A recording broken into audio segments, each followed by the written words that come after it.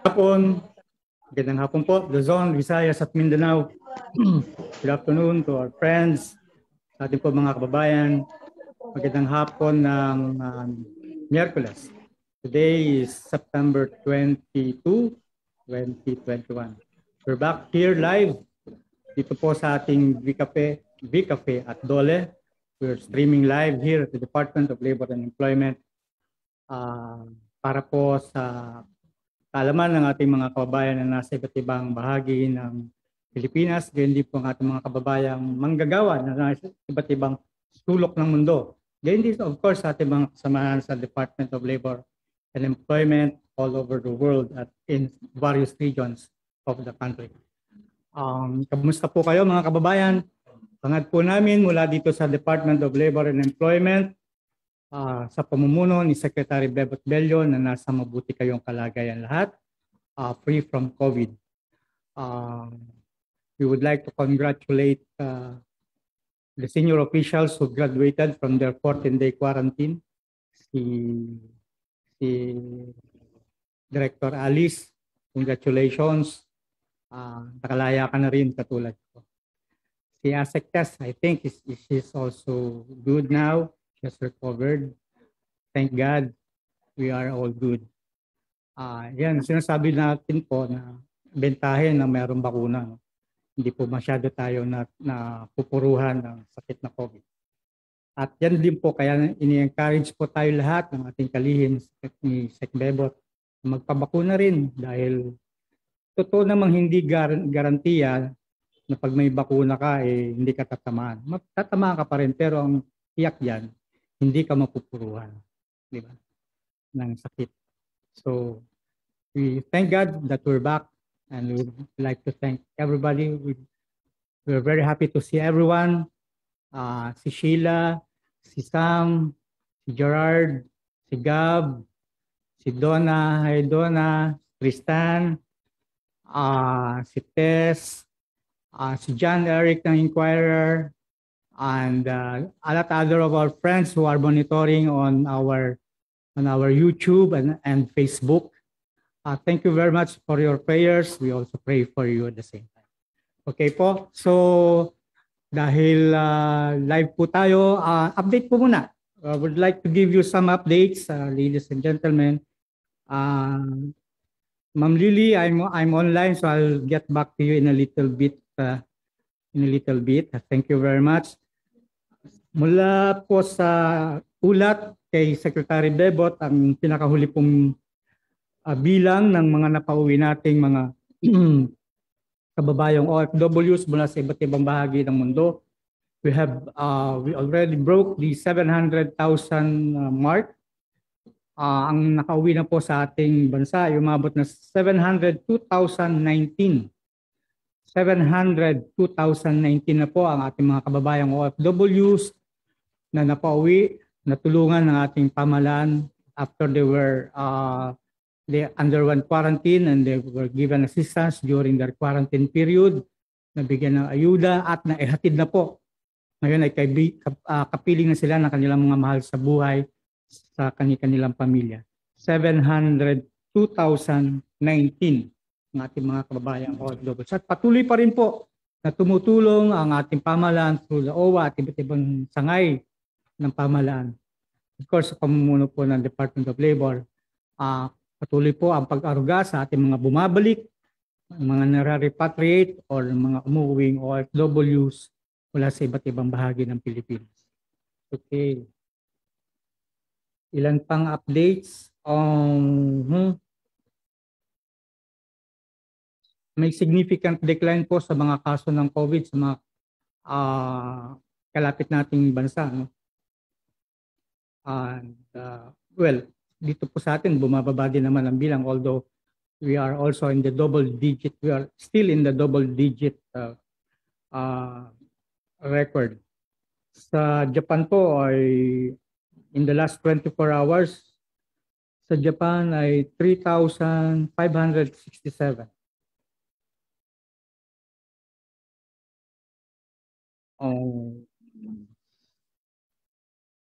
Ang latest po sa Taiwan, 16,152. 211 dito po ay mga Pilipino na mayroong COVID. Sa UAE, 733,325. Okay. Again, we'd like to welcome and thank our friends in media who are with us this afternoon. Thank you for joining us. Good afternoon. Ngayong hapon po, bukas po ay September 23.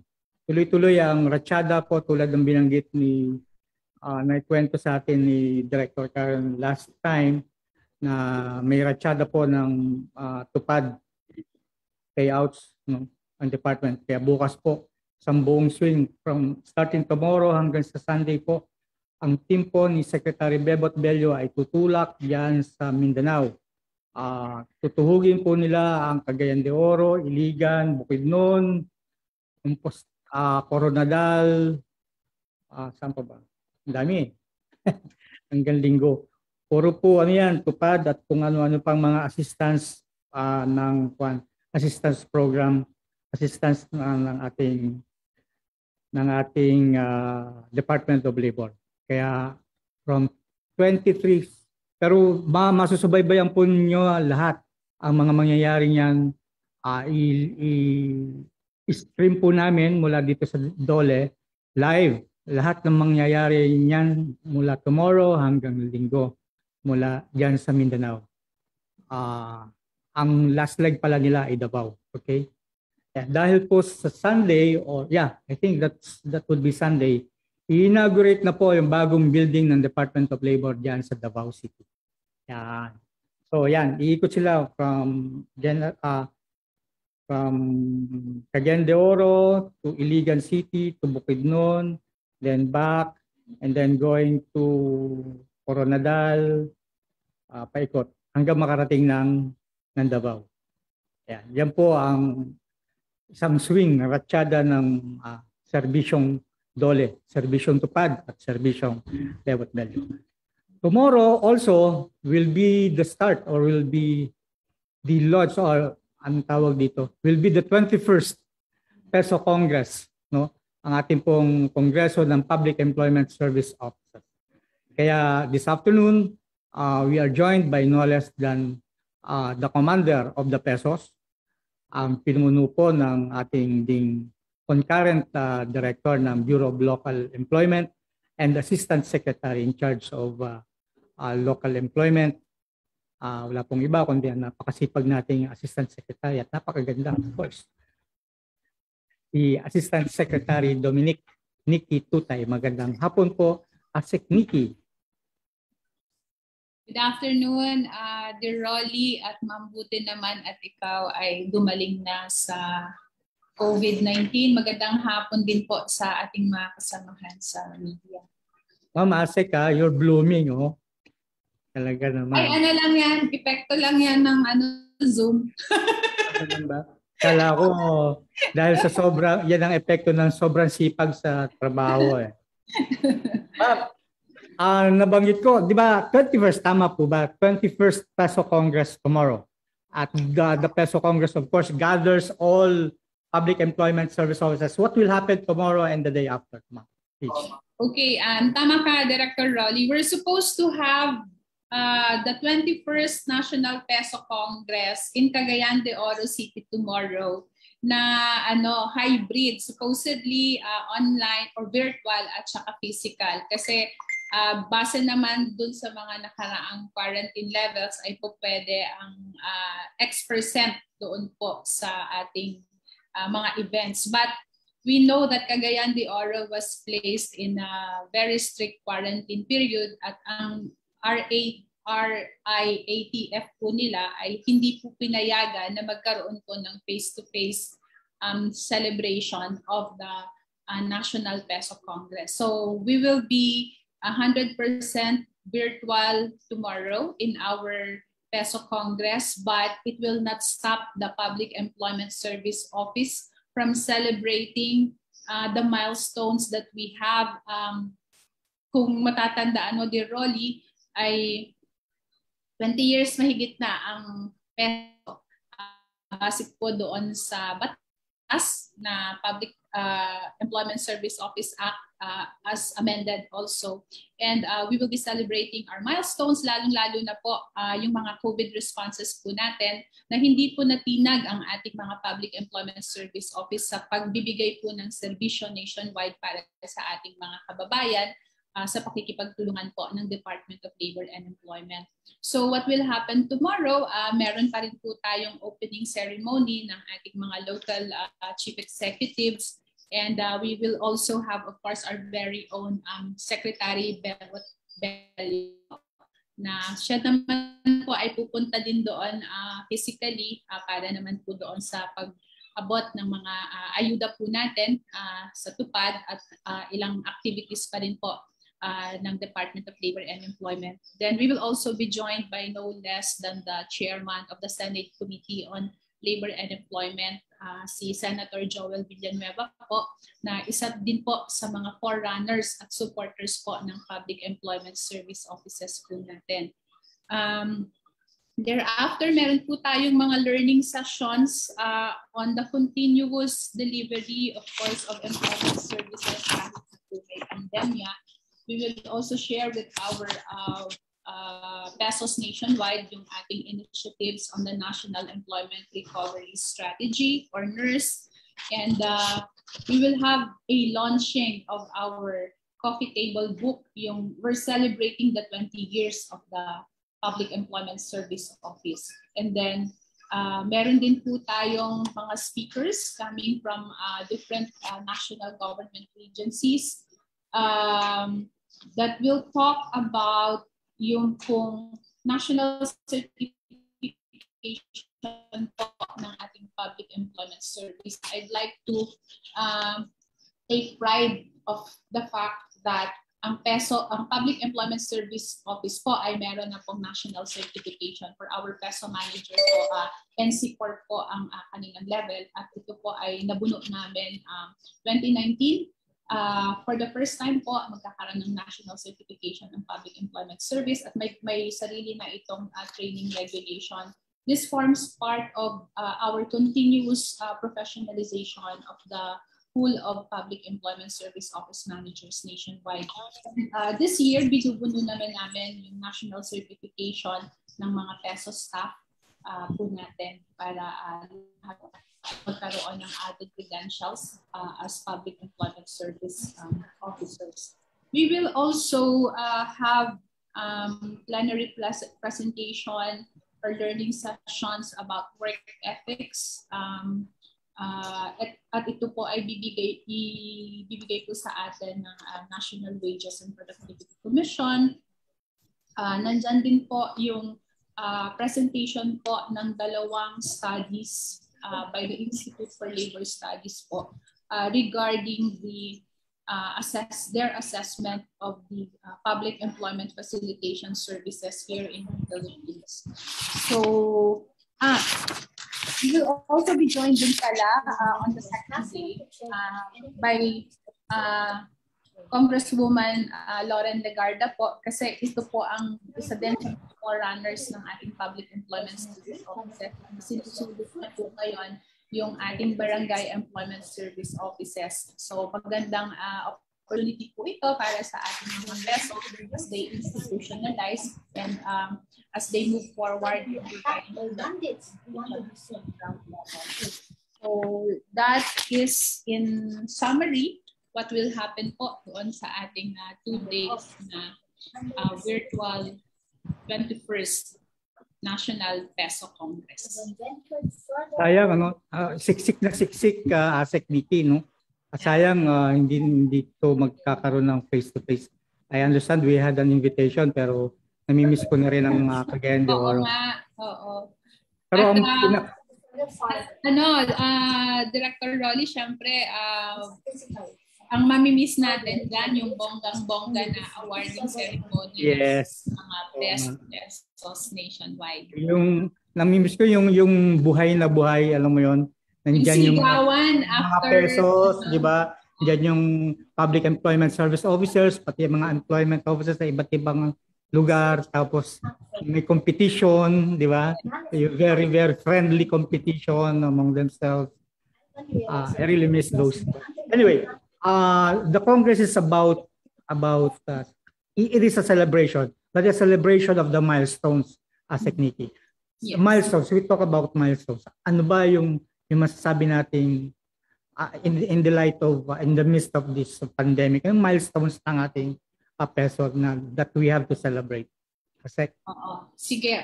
Over the 20 years that the Public Employment Service has been our forerunners on employment facilitation at the local level, we've seen the progress in terms of increasing placement rate of our pesos. Dati, siguro nung bureau or not even in the bureau, nakita ko, Director Rolly, yung placement rate po ng ating mga peso ay nasa, maybe at that time, 63-64% placement rate. Pero ngayon, in-increase natin yan over time. We targeted 70% hanggang naging 75%. Pero ngayon, I'm happy to say, kahit may pandemic po, nasa 86% po ang placement rate ng ating mga public employment service offices. Nasaksihan yan minsan ni Secretary in one of our rounds prior to the pandemic. Sabi niya, ano yung mga figures na nandun daw sa mga boards ng peso? Sabi ko, ano po yung natulungan nila makatawid sa trabaho. And sabi niya, totoo ba yan?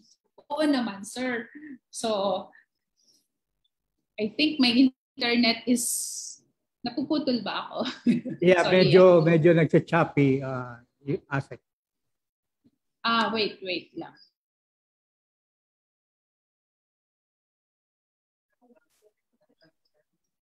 Yeah, I'm back. Okay, sorry. Okay na. Yes.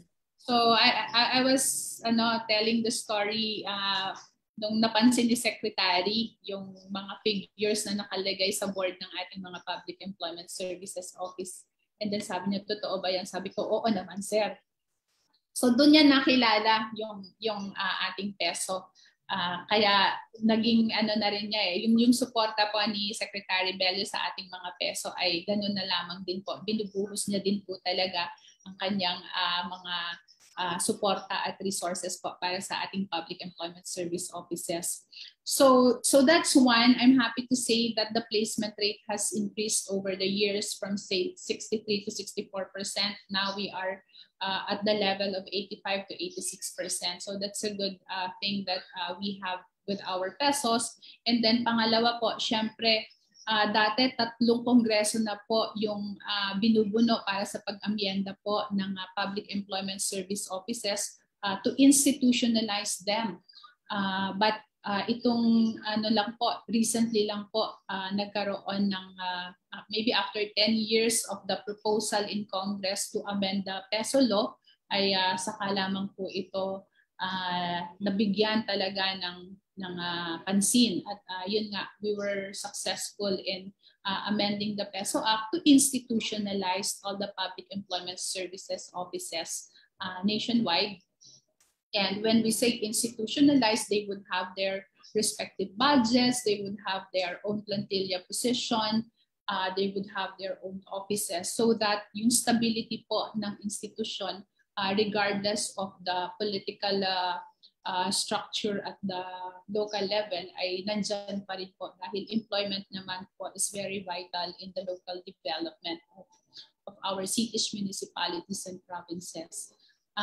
Yung pangatlo po ay dahil sa institutionalization po natin initiatives, ang Civil Service Commission po ay binigyan na rin po ng qualification standards ang ating mga public employment service offices, pamula po peso manager hanggang po sa pinakamababang technical staff ng ating public employment services. And that's a good thing talaga kasi nagpapasalamat po tayo na meron po tayong katuwang sa Civil Service Commission recognizing the value of our public employment services. And then pang-apat po, I'm very thankful that in the Seal of Good Local Governance, kasama na po ang peso institutionalization and employment facilitation as part of the criteria. Binuno po namin ito sa pakikipag-ugnayan po ng Department of the Interior and Local Government, and we are thankful that now part na po ang peso institutionalization and employment services po doon sa pag-award po nila ng Seal of Good Local Governance. Ano pa? Parang ano pa bang pwede kong sabihin? Ayun, yung national certification. First time na magkaroon po tayo ng national certification and training regulation actually for public employment services. This is our way of professionalizing the ranks also of our peso managers nationwide. Talking about institutionalizing the peso, Asek Nikki, ang alam ko nga matagal na natin pinagdidiinan yan, no, na our LGUs have really to institutionalize their pesos. In our record, Asek Nikki, ilan na ba ang mga peso na na-institutionalize na sa iba't ibang antas? We're close to 600 pesos, LGU-based pesos na institutionalized na po natin. And that's out of mga 1,590. Medyo malayo pa yung lalakbayin ng ating peso institutionalization, but we have to note, Director Rolly, that prior to the enactment of the amended Peso Act, nasa level lang po tayo ng mga 300 yung institutionalized po natin. But with the implementation of the amended Peso Act po, we're close to 600 na. And sayang nga lang because we are now in the second year of the COVID-19 pandemic. Kung hindi po siguro nagkaroon ng pandemya, baka mas madagdagan pa po yung ating mga institutionalized pesos. What is also good na nangyari is yung sa Mandanas ruling na by next year po ay syempre meron na rin pong additional parang IRA ang ating mga local government units, and part of that sinasabi nga namin kung sakasakaling merong mga devolution efforts kasama po yung ating employment facilitation services. At ibig sabihin po nito, we're happy to say that naihanda po natin ang ating mga public employment services. And even if there is this Mandanas ruling, ang DOLE po ay patuloy na susuporta, magbibigay ng technical assistance po sa ating mga public employment services. Why is there a need, Asek Nikki, for our LGUs to institutionalize the pesos? Ano ba ang bentahe ng isang peso na regular sa isang LGU? Oo, ang ibig sabihin lamang po pag institutionalized na po ang ating public employment service offices, regardless of who sits as the local chief executive in the city or municipality or even province, ay matatag po yung ating public employment service offices. At ito po ay patuloy po yung kanilang mga serbisyo sa ating mga constituents. So nagagarantiyahan po natin na ang serbisyo po ng DOLE ay tuloy-tuloy pa rin po sa pakikipag-ugnayan po ng ating mga public employment service offices nationwide. Okay. At bukas or sa susunod, ilang araw nga pala ang Congress at Asek Nikki? It's 1.5 days. So we start in the morning tomorrow. Full day po yan. Kasama na po yung awarding po natin. And then on the second day po ay half day po yung ating session. Okay. May mga awarding, di ba? May doon sa competition, yung best peso. Alala ko, isa sa mga marubdob na pinaglalabanan yung best peso awards. What is at stake? Ano ba ang nakalaan para sa mga magwawagi sa taong ito, Asek Nikki? Of course, aside from the prestige of being a national winner, kasi bago naman sila maging national winner, they compete at the regional level. So bukod po dun sa prestige, bukod po doon sa trophy na kanilang makukuha, meron din po tayong cash prize na kung di ako nagkakamali ay 150,000 pesos para po sa ating mga winners. Dati po, ano lang kami, ang binibigay lang namin na cash prize ay 50,000. Tapos it was during the time of Secretary Bello when he attended the Peso Congress for the first time. Sabi niya, dagdagan natin yung premyo ng ng mga national winners kasi talagang marubdob naman ang kanilang pagsiservisyo at the ground. So we were able to increase yun pong cash prize po natin para sa ating mga winners. And I think bukas baka may i-announce pa rin si SEC na in recognition also of our in recognition of the contribution of the Public Employment Service Offices nationwide, mukhang may announcement pa rin po siya bukas after the presentation of the winners. So meron palang surprise, ha? Yeah, looking forward at kami rin excited habang kami ay nag-uusap kanina. All right. So may excited tong ating mga participants na Public Service Employment Officers. Ano pa, ASEC? So, Peso Awards, National Peso Awards, at meron po tayong awarding for Bayanihan Awards. Yung pong una is yung audiovisual presentation po ng ating mga pesos, yung journey nila doon po sa pagbangon para sa ating mga kababayan. Kung matandaan mo, in one of my guestings in the V-Café, I thank the media outfits who helped us in the judging of this audiovisual presentation. At kagabi ko lang kasi nire-review lahat ng mga materials and I was really so parang touched by yung winner na napili talaga ng yung parang choice of the press yata na award.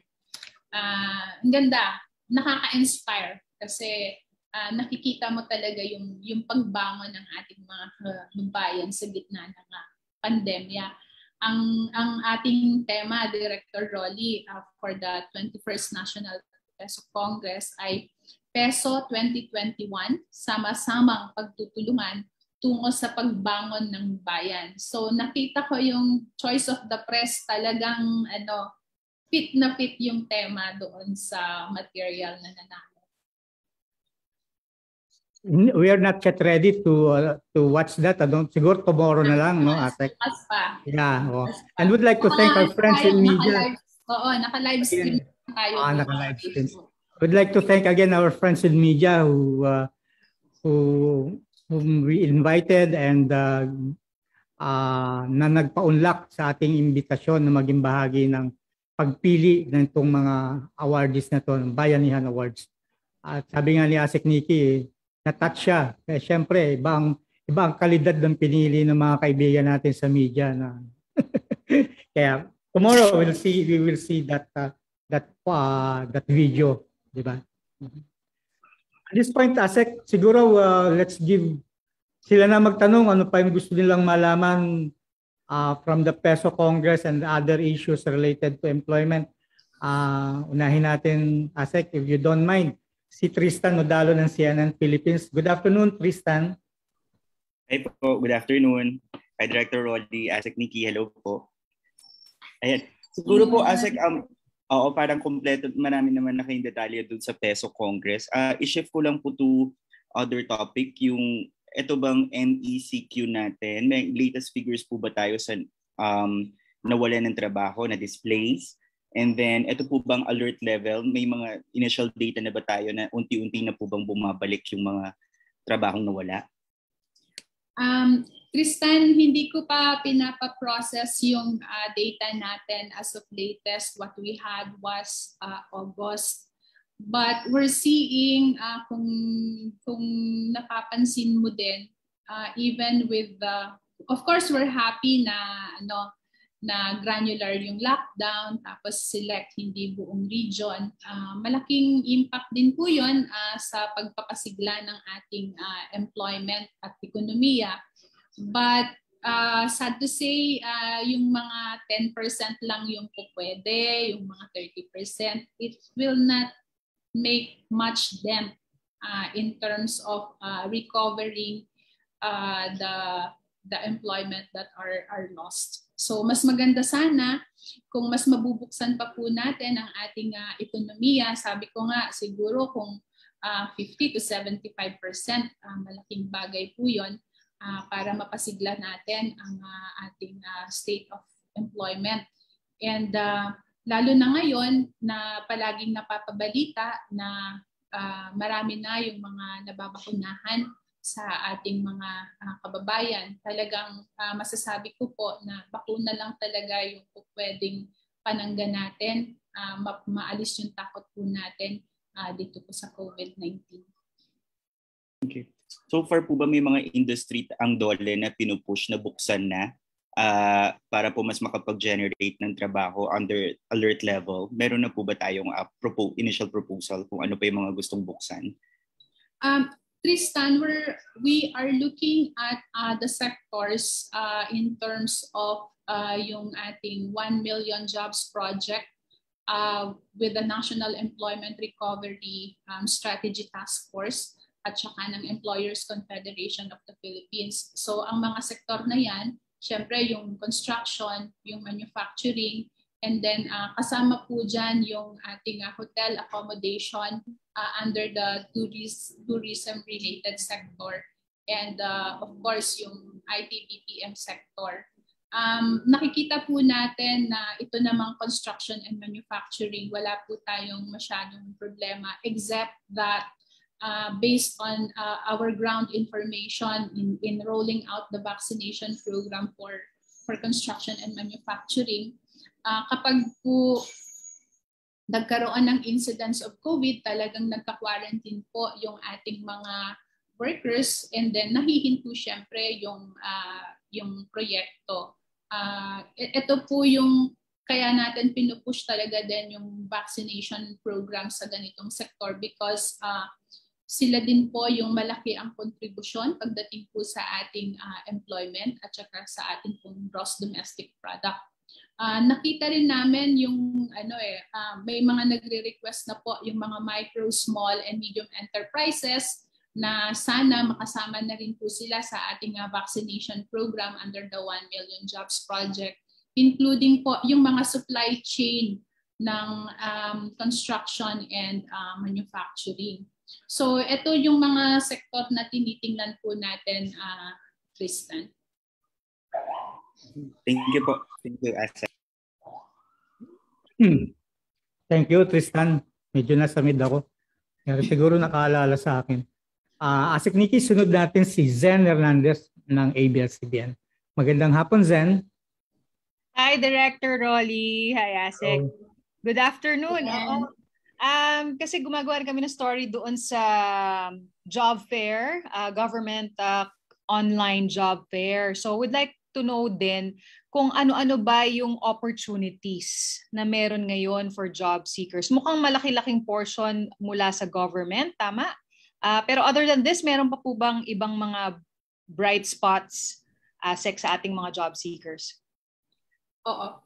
Ms. Zen, yung ginagawa ngayon ng Civil Service Commission is actually filling in the positions in the different government agencies. Alam naman po natin na for some time ang civil service ay hindi rin sila kasi nagtawag dito, nagpa-exam, kaya medyo challenge po yung pagpasok sa pamahalaan. But we do, and hence the vacancies that are being offered now. Of course, ito namang mga vacancies po natin sa gobyerno, it's both administrative and technical in nature. And yung pong mga qualification na standards, of course, ay kailangang ma-meet ng ating mga job seekers. If this is technical at lalong-lalo na nasa level 2 positions po, of course, the educational qualifications and work experience really matters on top of the civil service eligibility. And you have to compete through examinations, both written and oral, aside from passing the interview. Siguro kung may mga administrative positions, medyo mas easier because some of this ang tinitingnan lang ay yung non-professional na eligibility. Other bright spots natin ngayon is, of course, I would still say the information technology and business process outsourcing. Wala po tayong wala po tayong tawag dito, no doubt, kumbaga. We're seeing also yung sa electronics industry.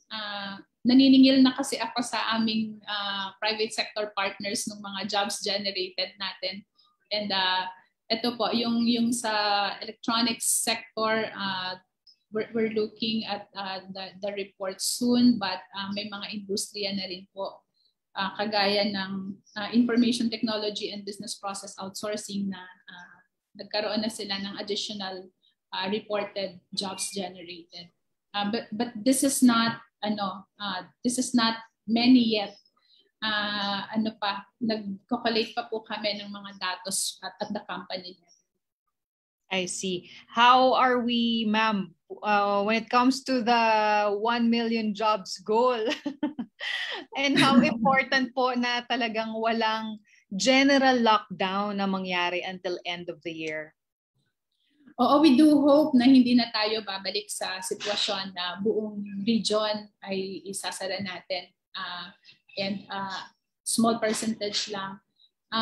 Maaapektuhan syempre yung ating targets for the 1 million jobs. But kung tutuloy-tuloy lang sana, maaaring close to hitting the target po tayo because we are now September and there's barely 1 quarter more to go before 2021. Medyo maganda yung prospects kasi alam naman natin election fever na rin kahit wala pang official na tawag dito. Pag-file ng mga candidacies ay umuusbong-usbong na rin po yung mga opportunities that are election related, and of course that would be halimbawa yung mga support po natin sa social media, yun pong mga pagpiprint ng mga polyetos, ng mga iba-ibang advocacy and advertising materials, paggawa po ng t-shirts. So malaking bagay po ito sa ating mga kababayan. Alright. May data ka, ma'am, kung ilan ngayon ang ating vacancy sa iyong PhilJobNet? Ay, teka. Or send mo na lang kung wala. But you can already search na the PhilJobNet. Medyo konti pa lang, by hundreds pa lang tayo. I think mga 200 plus pa lang po tayo sa PhilJobNet ngayon kasi kaka-launch lang po natin or hindi naman siya officially launched but unti-unti po natin pinapropagate ngayon yung bagong PhilJobNet po natin with the new features. So konti pa lang po yung mga vacancies na nakalagay doon, but in terms of our public employment, peso employment information system, hanapin ko lang Miss Sena. Sige po. Lang kasi nito sa akin kanina. Okay. Among the top 20 vacancies po natin, halimbawa yung production machine operator, we have 720. Yung mga call center agents po natin, 640. So, kukumpara mo to in the previous years, syempre mas mababa. But we're still happy na meron pa rin pong may mga vacancies pa rin po tayo dito sa ating peso employment information system. Alright. And pahabol lang, ma'am, yung peso natin, how were they able to adapt also sa situation? Kasi baka yung job seeker nag-iisip din, paano rin ako makakahanap ng trabaho sa peso, di ba? Baka naka-lockdown din sila or whatever. did we improve then yung process to adapt to the times? Yeah, actually ang ginagawa po talaga natin ngayon ay online job fair. So even at the peso level, meron po silang mga kani-kanilang initiatives na online din po ang pag-facilitate ng employment. And siguro just to share na lang po based on the figures that we have, our public employment service is able to facilitate about 1.2 million job seekers. They have been placed for employment. This is the data is from January to August of this year. This is not much compared to the more than 2 million that we are facilitating pre-COVID pandemic. So you would see the impact of COVID-19 pagdating din po sa employment facilitation. All right. So we can say 1.2 million yung nabigyan ng trabaho po ng peso since January. Yes. Thank you, ma'am. Salamat po. Salamat, Director Rolly. Thank you, Zen. Ingat kayo. Asik Nikki, ang susunod natin magtatanong. Sino pa bang magtatanong natin? Ayun. Si Sam. Si Sam Medinilla ng Business Mirror. Magandang hapon, Sam. Hey, good afternoon, Sir Rolly. Good afternoon po, Ma'am Tutay. Ma'am, mag-inquire lang po sana sa nabanggit nila yung sa nurse, yung sa commitment ng ECOP na 1 million. Wala pa pong ballpark figure so far ngayon. Tsaka kung kailan po kaya expected magkaroon ng figures kung sakali. Sam, wala pa kaming yung kabuuang figure kasi as I mentioned earlier, nagko-kompleto pa tayo at the company level yung pagkuha ng mga datos. But as early as August, we started coordinating with the Employers Confederation of the Philippines at ang ECOP po ang nagmo-monitor ng kanilang mga member companies who are contributing to the 1 million jobs project po natin. So siguro by end of this quarter kasi I have requested initial data by next week dahil alam naman natin meron tayong budget hearing and hopefully po ay makapagbigay din po tayo ng update sa ating mga lawmakers relative to the 1 million jobs project. Ma'am, doon naman po sa nabanggit nila doon sa 30%, yung hindi masyadong magme-make ng dent yung 10% na pag-allow sa restaurant para doon sa pag-increase ng jobs. Meron po kaya tayong estimate kung ilan number of jobs lang yung makigrade pag 10%? Tapos kung ilan yung parang kung halimbawa mag-full open yung mga restaurant, kung ilan jobs yung makakabalik? Ganito Sam, kasi nag-check din ako sa mga sa mga malls. Yan ang paborito kong tingnan kung anong sitwasyon kapag iba-iba ang levels of quarantine. Halimbawa, doon sa isa kong napuntahan, supposedly ang kanilang full capacity ay 49.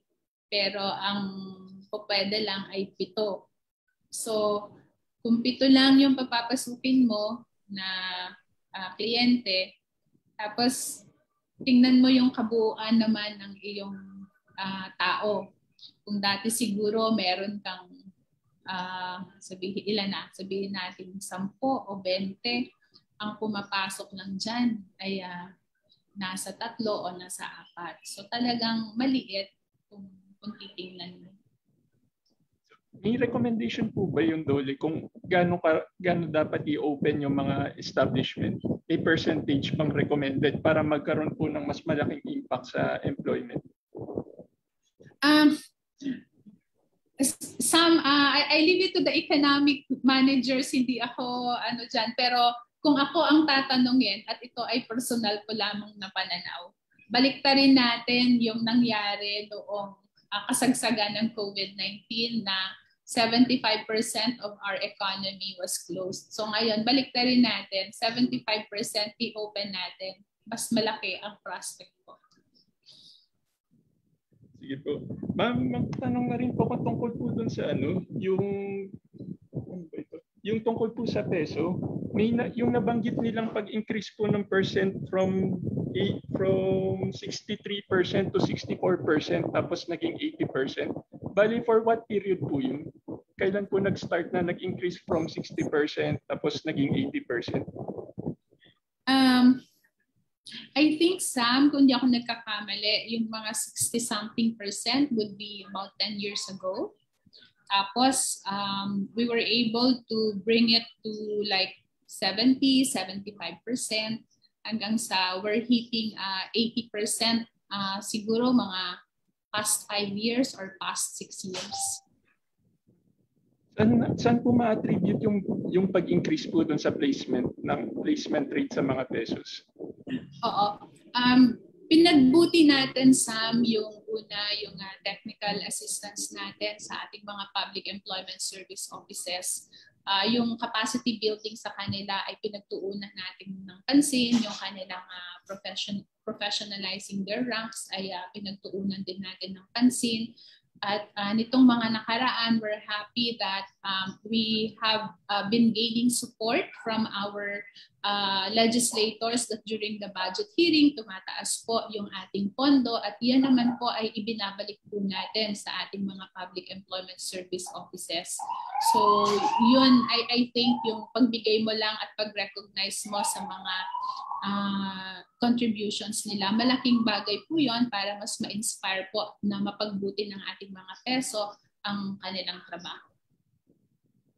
Last na lang po, ma'am. Itatanong ko lang po kung ano pong aspect ng National Employment Recovery Strategy yung mapag-uusapan sa peso. Tsaka ano na po ba yung update dun sa implementation ng nurse? Oo. Yung pong aspeto ng yung kabuuan ng National Employment Recovery Strategy ang atin pong i-present sa ating mga public employment service offices. But more emphasis on their role pagdating po doon sa retooling, reskilling at saka yung facilitation to entry in the labor market. That's where our peso would play a big role in the recovery process. Tungkol sa updates on the nurse, we're collecting the information as regards the targets, the accomplishments in terms of yung jobs generated, number of MSMEs that have been assisted, and of course yung mga policies naman na naka-focus kami para ma-open yung ating ekonomiya. Yun ang tinututukan natin. In terms of the policies, yung mga bills by the economic team, alam naman natin na ito ay anong tawag doon? Parang priority bill na siya, binigyan na siya ng LEDAP na priority siya. But in terms of the programs and projects that contributes to employment creation, generation, and retooling of our workers, moving ang mga accomplishments ng agencies. Meron lang kaming mga medyo malabo coming from the different agencies na kailangan namin linawin sa kanila because we will be submitting a report already to the President by end of this quarter. I've seen the draft of the report, pinapa-enhance ko na lang po, but there are figures na in terms of program accomplishments. Thank you po, ma'am. Maraming salamat po. Thank you, Sam. Asek, last na magtatanong si JP Soriano ng GMA 7. Magandang hapon, JP. Hi, good afternoon, Director Rolly. Ashek, hi, ma'am. Hi, JP.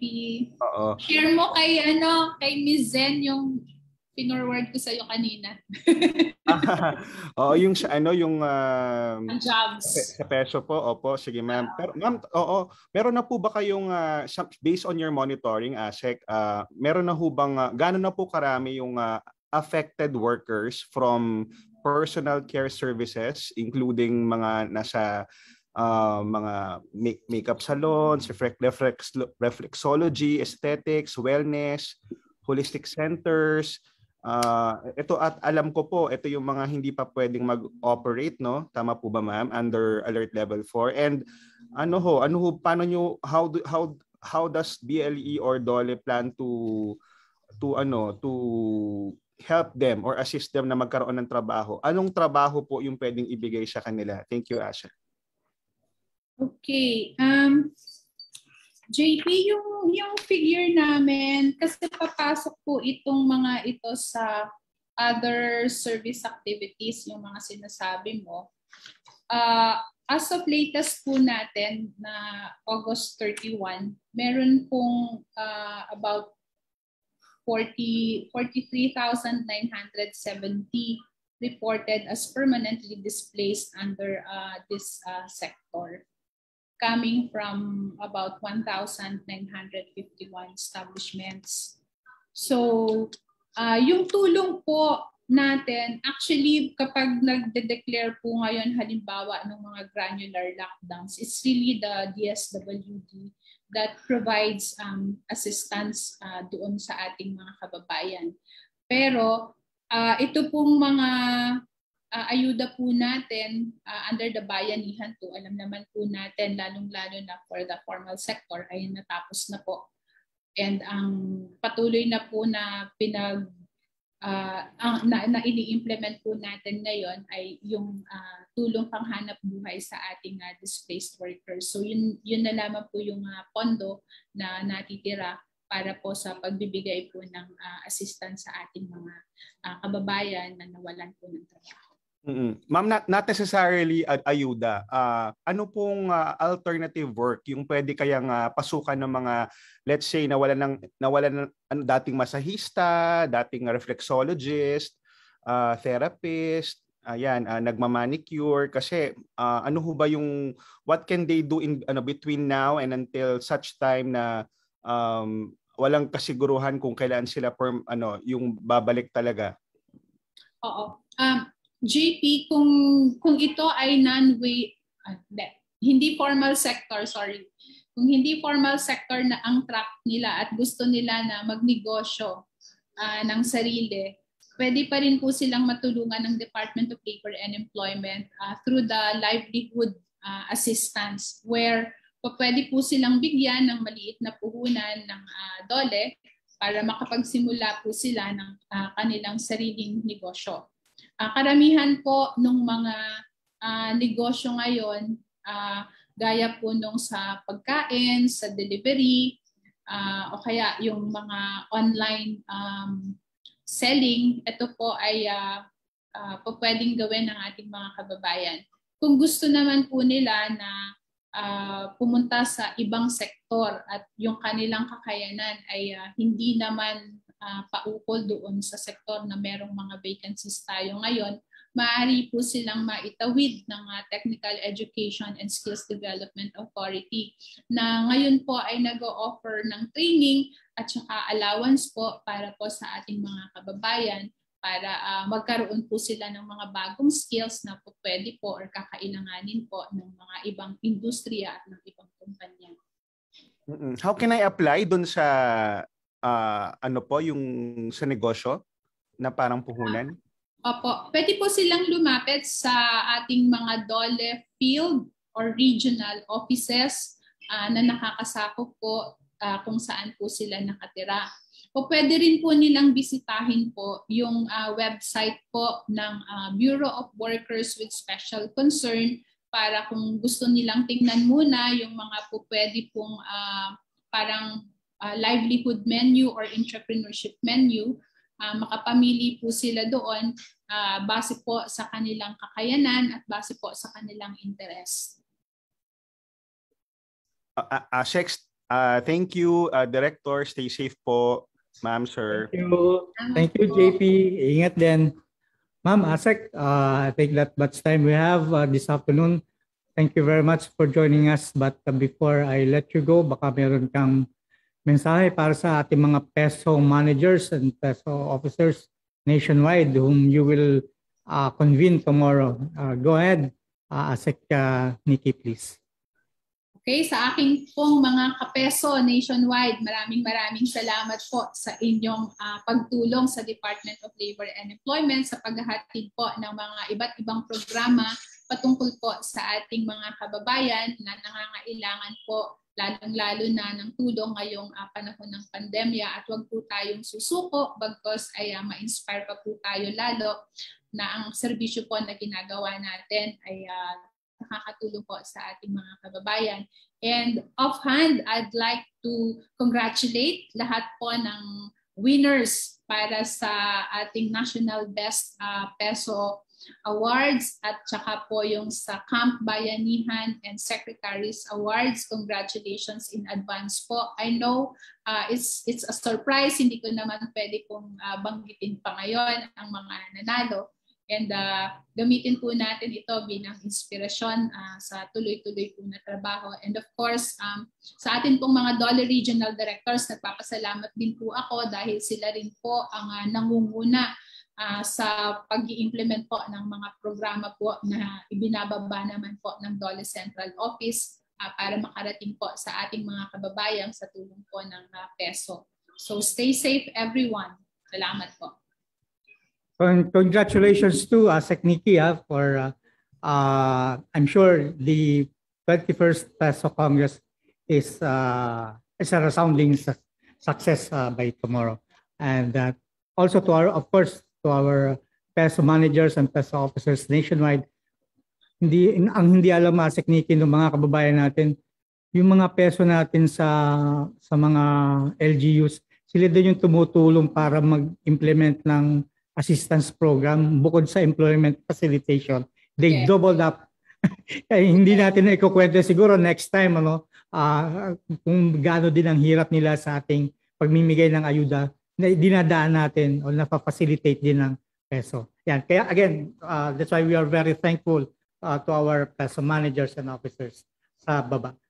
And with that, we'd like to thank everyone again. Thank you very much sa ASEC Dominique, Rubia Tutay, ang ating pong Assistant Secretary and Director, concurrent Director po ng Bureau of Local Employment. Thank you, ASEC. Again, I would like to thank everyone for joining us, our friends in media. Muli po, salamat dun sa inyong contribution dun sa pagdetermine ng nagwagi dun sa ating Bayanihan Awards. That piece that you chose will be shown tomorrow during the 21st Peso Congress. Sa ating po mga kababayan, maraming salamat po sa inyong pagsubaybay ngayong araw ng Miyerkules. Sana po manatili kayong nag-iingat. Laging binibili niya ni Secretary Bebot Bello sa ating lahat. Yung pong ating mga kasama sa iba't ibang polo in various parts of the world. Mag-ingat po kayo. Sana po lagi niyong naalala yung laging ibinibili sa atin ni Sec Bebot. No po? At yung po ating mga kababayan manggagawad, ganoon din po ang lagi niyang sinasabi, magpabakuna kung meron ng bakuna. At meron pa siyang hinihiling lately na mag-shift ng focus sa vaccination program at bigyan ng mas madaming allocation para sa ating mga papaalis na OFWs para mas mabilis na ma-facilitate ang kanilang pagbabalik sa trabaho sa kanilang mga pupuntahang bansa. And on that note, we'd like to thank everyone again. And we hope to see you next time. Sa ngalan po ng Department of Labor and Employment at sa ngalan po ni Secretary Bebot Bello, maraming salamat po. Magandang hapon sa inyo lahat.